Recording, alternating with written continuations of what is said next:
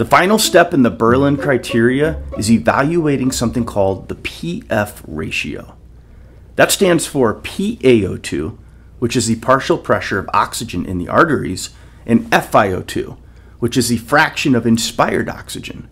Essentially what we're asking is how much of the oxygen that we're giving is actually making it into the patient's blood.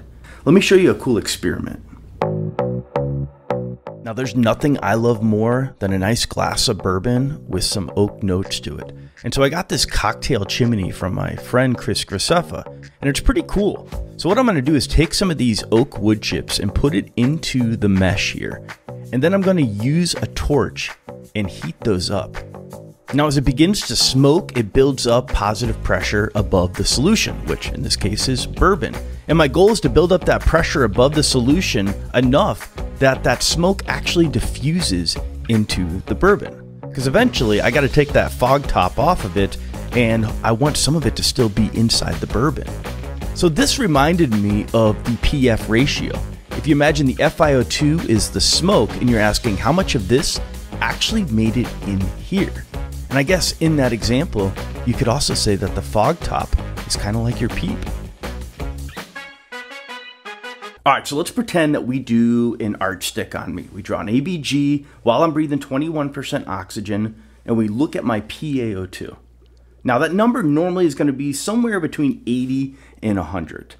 And a down and dirty way of estimating what a PaO2 should be for a given FiO2 is just multiplying it by 5. So let's do it for the atmospheric oxygen. 21 times 5 is 105. So if my PaO2 is 105 or 100, somewhere in that range, that means everything is working efficiently, right? I don't have a thickened membrane in my alveoli. I don't have gunk in my lungs. I don't have atelectasis. Everything is flowing well. But imagine if my PaO2 is 105, but I was on 50% oxygen. What would my PaO2 be if I was on 50% oxygen and I had nice clean diffusion in my lungs?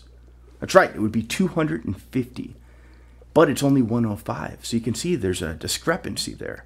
And that's where the PF ratio comes in. What you do is you take the PaO2, which for me is 105, and you divide it by what the FiO2 is, which is 50%. That comes out to be 210. So where does that fit on the severity of my ARDS? Let's take a look. All right, so let's look at the severity scale for ARDS. So mild is going to be between 200 and 300. Moderate is 100 to 200. And severe is anything less than 100. But here's the thing.